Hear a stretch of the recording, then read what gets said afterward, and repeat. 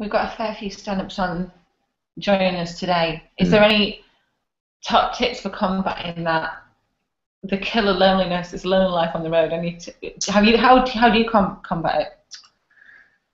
Um, I try and pick my cities very carefully. For example, this week, on this tour that I'm on now, I've got Leeds, Salford, Liverpool, Nottingham, but I just stay in Manchester because that's where so many of my friends are. Like from working up here on shoots for the past 4 years, I've made so many great friends for life in Manchester.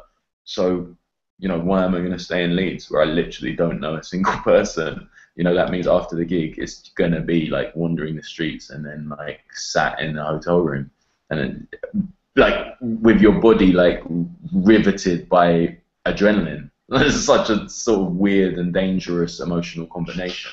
Whereas Manchester tonight, like I'll finish the gig, I'll go and see friends that I haven't seen for months, and we'll have a good time. We'll do it up and we'll catch up, and I can burn off all that adrenaline, go to sleep happy, and start again tomorrow.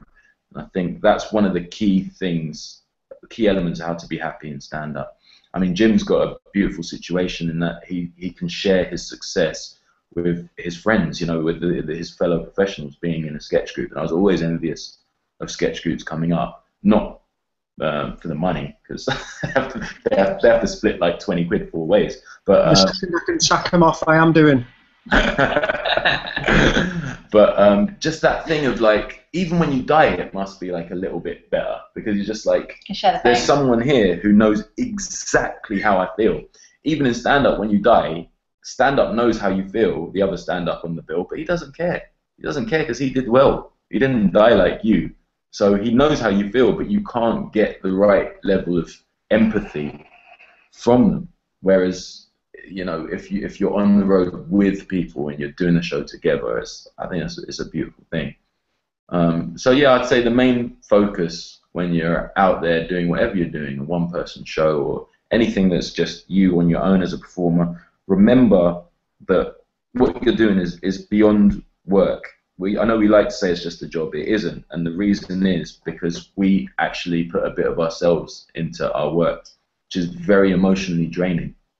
Never underestimate how much a performance takes out of you and how much people drain you. Like, people drain you. That sounds negative, but even an audience laughing for an hour and loving you is a form of drain, and you can be left feeling empty and spent after that, and you can have a real come down in the same way that you would from a drug, So it's about having strategies in place to deal with those things. There's no coincidence that the number of clinical depressive characters or people suffering from suicidal thoughts or worse is completely out of whack within the entertainment industry as it is in real life. The relativity-wise, it doesn't make sense. There's no coincidence that there's way more within our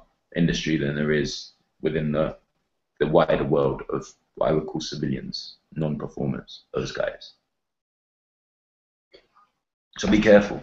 We're going to go to a question from another guy that unfortunately couldn't make it, but was on the bill, the wrong term. But this is from Ben Brown, another Ben, from Bradford, all the B's. And he wants to know how you go about planning an hour-long show. Do you have a concept and work towards making your material to fit into that concept? Or do you have loads of ideas which you try and weave together? I don't think there's a hard or fast rule with that.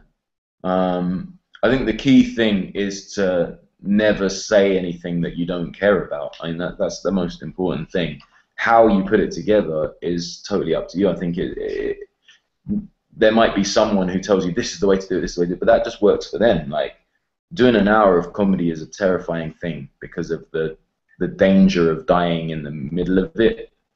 Like, if I die within a 10-minute bit, it's fine, I'm gone in 10 minutes, who cares? If you die in the middle of an hour, wow, I mean, that's a long time to suffer for. And I think the key thing is just whatever makes you the most confident, that's how you go about putting the material together. So if that is all your best bits from the year that you've been on the circuit, then fair enough, you know. I mean, in certain more arty arenas or more highly critical arenas like, say, Edinburgh, the Edinburgh Festival, they're going to want to see a beginning and a middle and end to an hour of comedy. So, like, I remember I had one very funny friend who went up with just all his best jokes, and the reviews were so sniffy. They were like, yeah, it's just an hour of, like, really funny gags. Just, like, they're really funny and everything, but it's just an hour of funny jokes. And, like, yeah, isn't that what the comedy is supposed to be? Like, who's the one that suddenly said, oh, and then on 45 minutes you've got to tell a story about your mum having cancer or something like that? You know, I don't really buy into that. I think comedy is just that. It is comedy. Not knowing why you're laughing is kind of the beauty of it. And I'm always amazed when I speak to comics who are, you know, they might be like really political or really deep or, you know, really, I don't know, they might have just there's a real like worth and a real like weight to what they do, and then you ask who their favorite comics are, and it's like the stupidest comics, you know. It often works that way. You know, you can't explain what makes you laugh, and therefore it shouldn't be overanalyzed. So I guess in short, in answer to Ben, it's like whatever you think is the silliest, funniest things, put them together, and the structure will follow.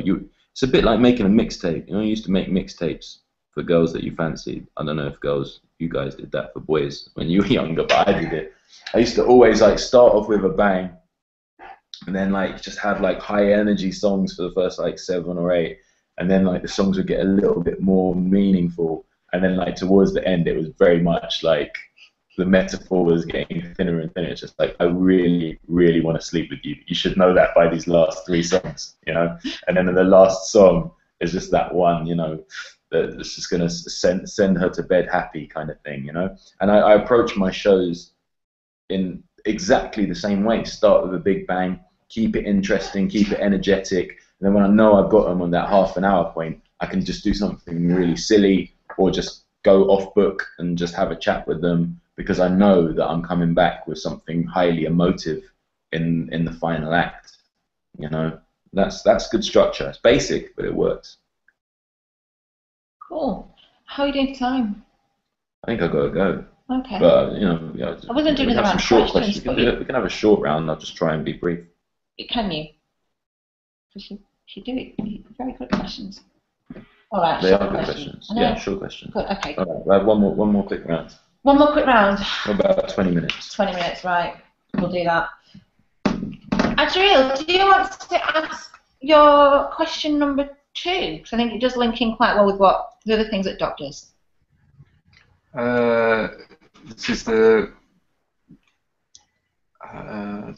Actually, no, maybe, how about question 4?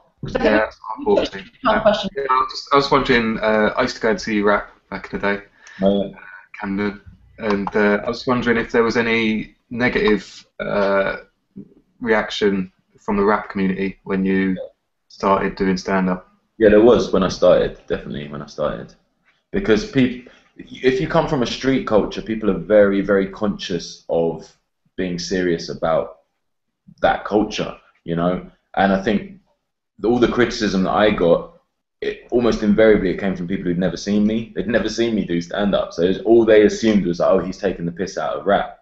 Whereas if you come to see it, I'm not just not taking the piss out of rap, I'm elevating rap. I'm showing you what you can do with a little bit of intelligence. Like, if anything, my stuff celebrates rap, but it celebrates the best of rap, you know? So I shrugged off a lot of that stuff. But it comes back every now and again, you know, people have got crap to say about you, you know, this, that, and the third, and Doc sold out, and blah, blah, blah. That's why when, like, Jamal Edwards from SBTV called me, and he was like, do you want to say anything about any of this stuff? Like, I think you should do it as a rap. So I did. I did a little 64 bars for SBTV, and I just basically just said everything I wanted to say. It's probably a better answer to your question, that rap. You should look it up. Cool. Next! Daniel, do you have any more questions for Mr. Brown. Mike. There we go. That's it. There we go. That's better. Yeah, the other question I got is kind of, do you have an example of kind of a successful working model for a spoken word showcase? I mean, you've mentioned what was it, Book Slam before, and then Bang Said the Gun is also a great one in London. But are there any other kind of particular kind of models of spoken word you can suggest? I would have to say I don't know. It's not an arena that I'm regularly in. I mean, I've got friends of friends. I can think of one off the top of my head. She's involved in some of the best slams in London. I don't know the names of any of them. It's something I could find out, but I would never try and pretend that I was an expert in that field. I love watching it, but I tend to stumble across it. You know? Sure. Yeah. Super. Thanks, Daniel. You've got another question there about the industry, the comedy industry. Yeah, mine was just about networking and meeting people, because I don't really like making insincere connections and like non-genuine like conversations with people, which is difficult when you're trying to network. It is difficult, and I think you need to be instinctive. You need to really follow your gut, you know, because there is a lot of insincerity and there's a lot of leeches. That's the main thing. I mean, I feed a number of people. Like, my team is huge in terms of the lawyers, the representatives, the accountants, the promoters. Everybody eats off me, you know. They make a lot of money off of me. I have to give a huge part of my money to these guys that just do you know, they do these little jobs for me and whatnot.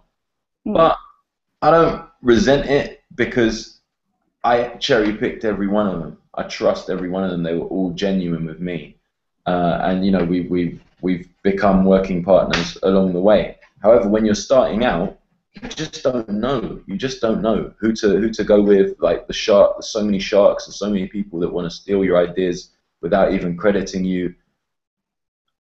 But you've got to take a risk. You've got to take the plunge, and you've got to be good in a room. And some people might call that being insincere. I don't. I see it as, I want to be in this industry forever.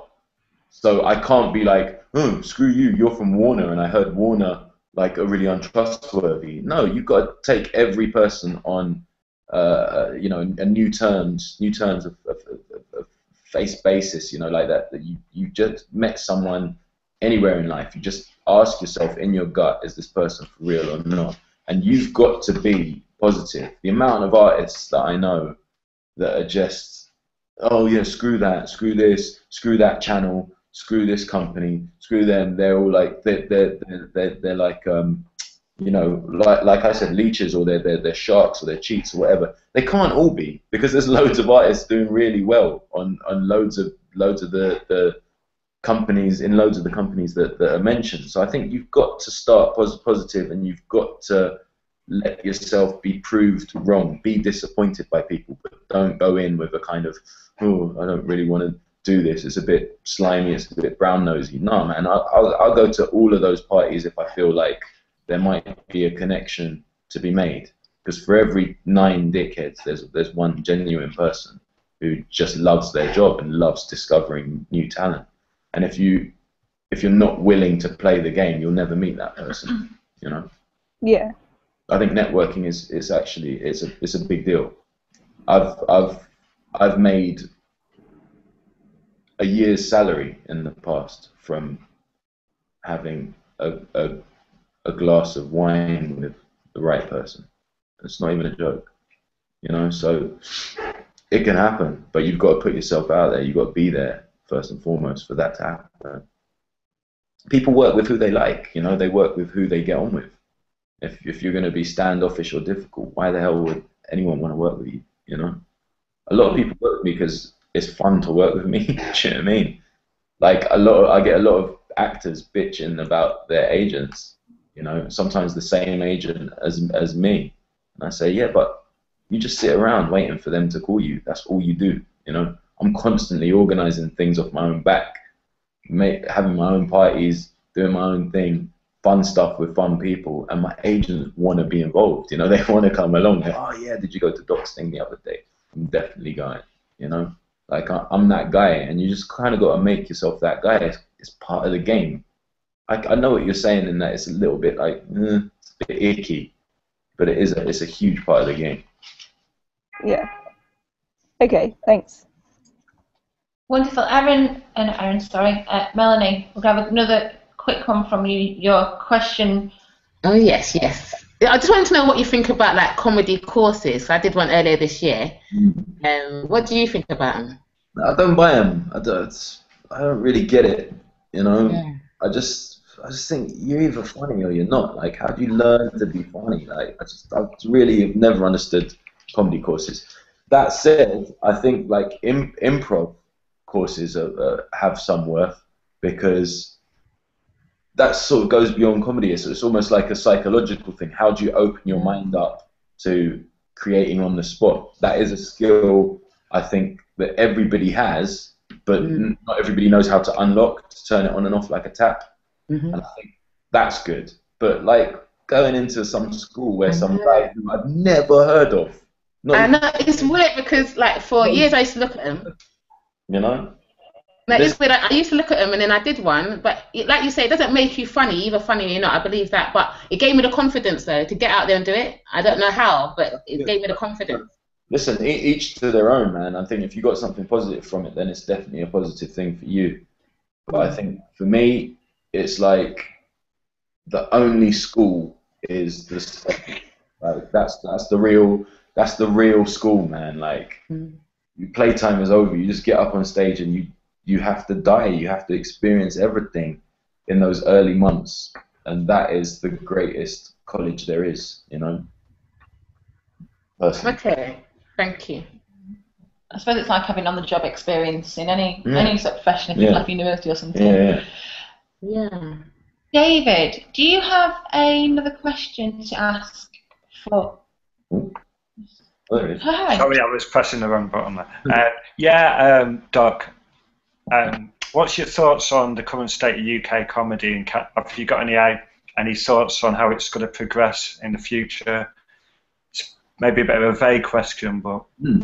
No, it's a good question. I think it's, in some ways, it's in the best position it's ever been in that we've got so much talent. I mean, we've got more talent easily than we've ever had before, and comics are coming out of the woodwork every day. And every time I poke my head in on the circuit, there's like a whole new wave of kids that are there that I've not seen before, and they're there, they're confident, they're doing their thing.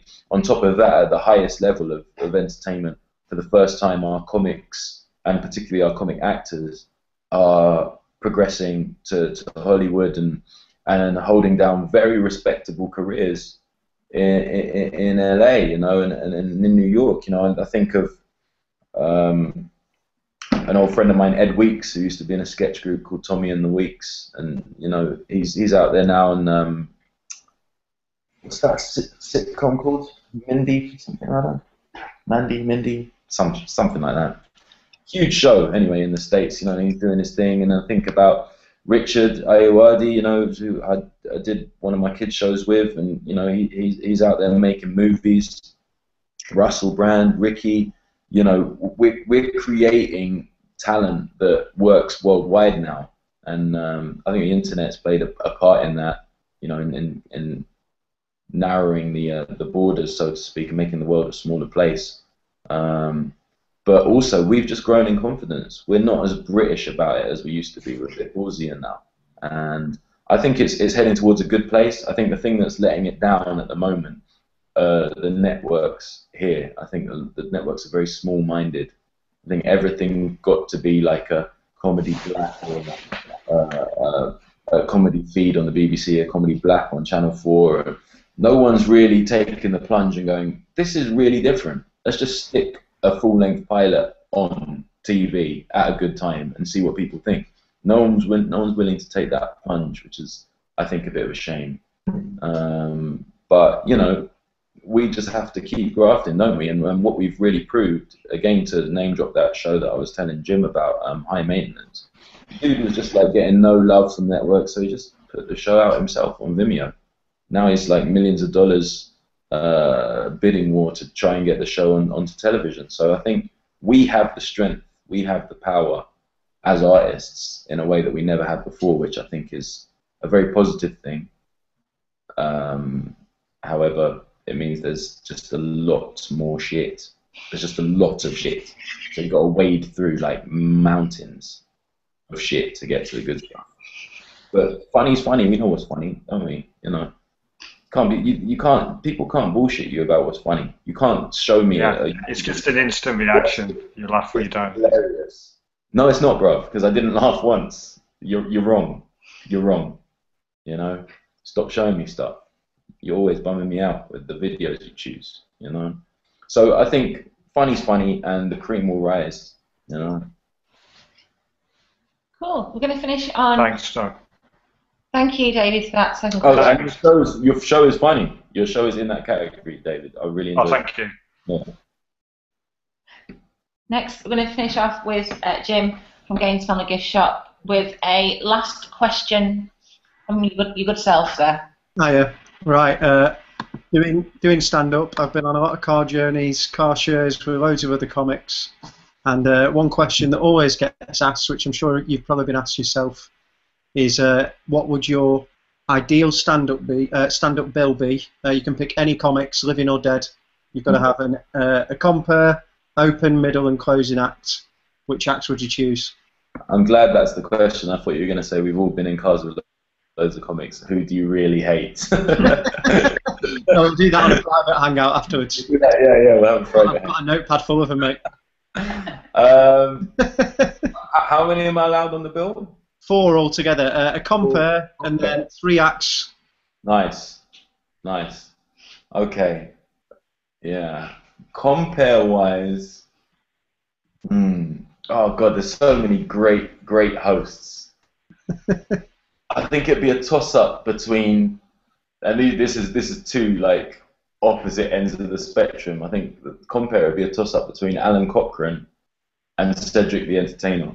Those two, in completely different ways, are two of the best hosts I've ever seen. Like, totally unflappable. That's the thing that they've got in common.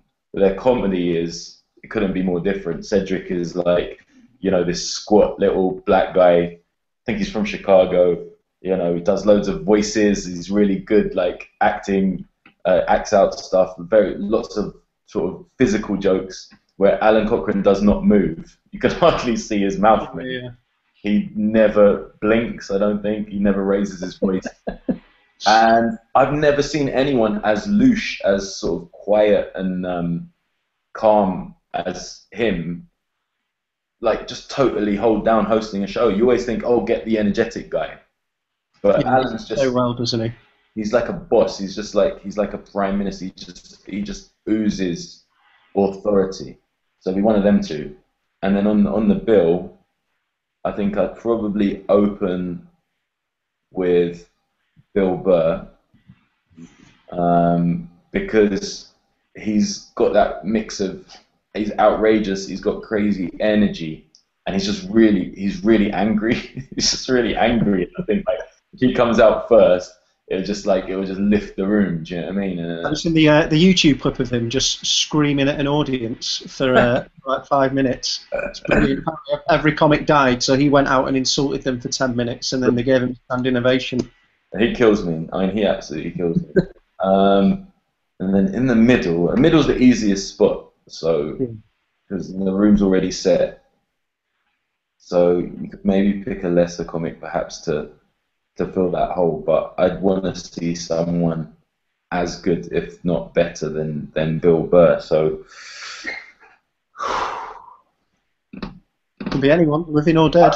I think Daniel Kitson. I'd go for Daniel Kitson because he comes right out of left field, and if the room was set, I think people would still go with him. I think he'd be able to win over anybody that was like, what? Who the hell is this guy? We just have Bill Burr.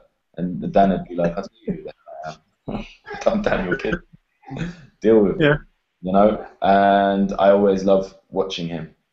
And then I think to close, it would be a toss-up between Chappelle and Pryor, I think.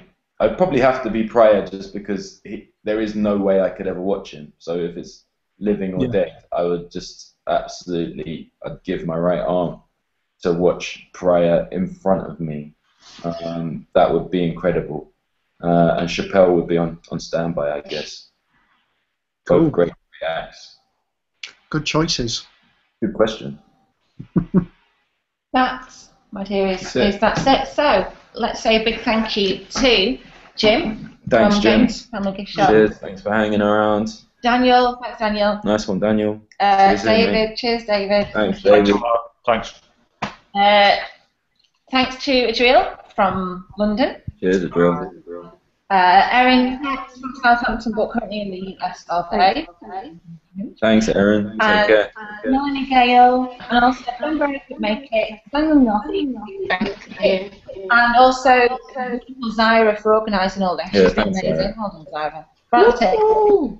And thank you very much. Actually, sorry, I forgot to thank the main man himself. Outrageous. Thanks, Doug. Cheers, Doug. Thanks, guys. Thanks, Doug. See ya. Bye. See you, mate. Ciao.